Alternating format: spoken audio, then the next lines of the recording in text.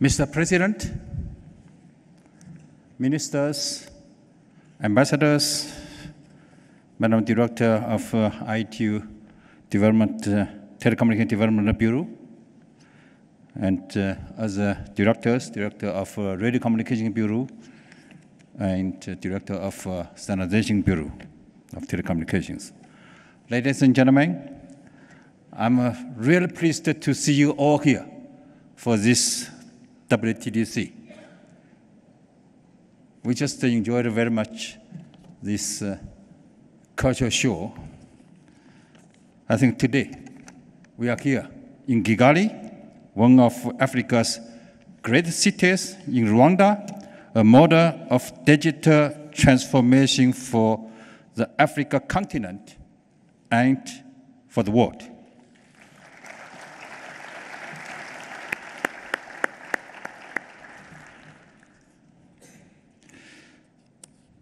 Thank you to the people of Rwanda for the warm welcome and the extraordinary hospitality. We are honored by the presence of His Excellency Paul Kagame, President of the Republic of Rwanda. Thank you, Mr. President, for hosting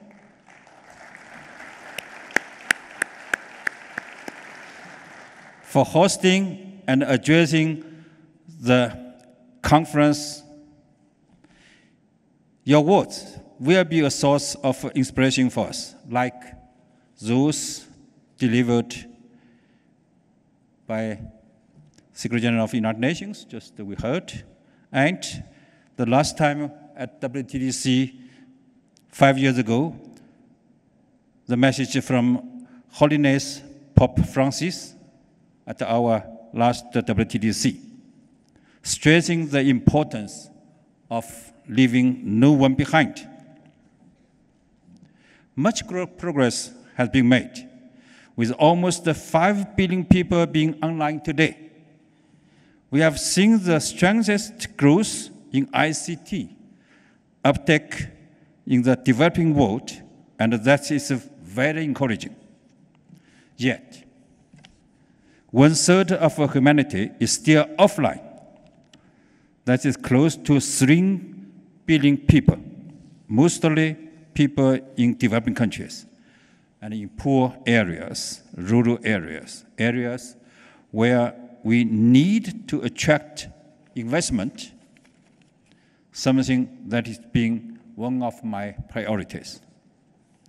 I echo the UN Secretary General's call for universal connectivity with affordable service by 2030, and hope this conference will make headway on removing all remaining barriers to connectivity.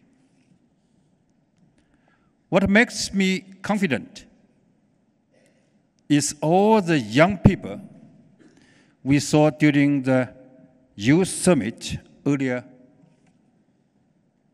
in the previous days. Those also the Nelson Mandela called our greatest asset of our planet when he came to Geneva for one of our major events almost 30 years ago.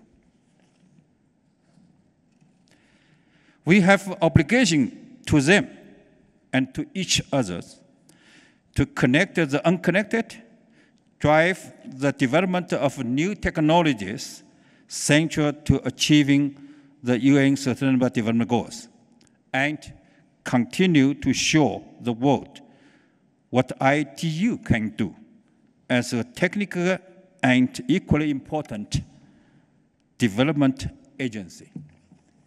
I must add a few words here that we had established this development sector of ITU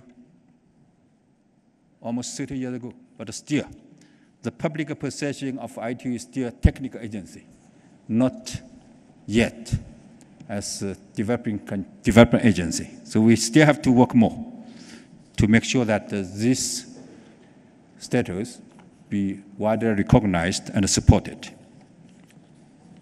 I look forward to the output from the conference, which will be fed into the IT strategic plan to be endorsed by our plenary presidential conference in Bucharest, Romania, later this year. I also like to draw your attention to an information document I have just provided for your consideration based on the many outputs of the WSIS Forum 2022 that concluded last Friday in Geneva, relevant to the discussion in this conference. I call on the spirit of collaboration of the IT family and wish you all successful WTDC 2022.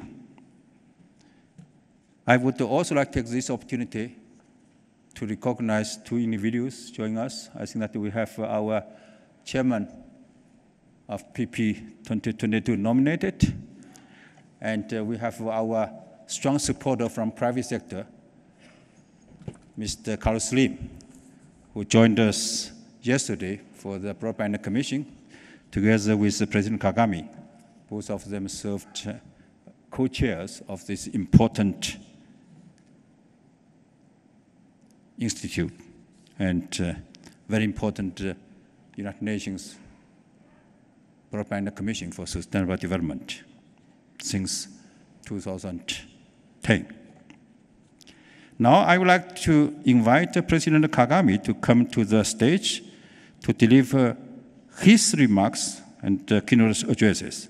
I'm honored to present His Excellency Mr. President Kagame with a certificate that recognizes Rwanda's digital transformation and commitment to bringing broadband connectivity across Africa and the world, and surely his strong leadership as President of Africa State and as champion for ICT in the world. So, Mr. President, can we invite you here?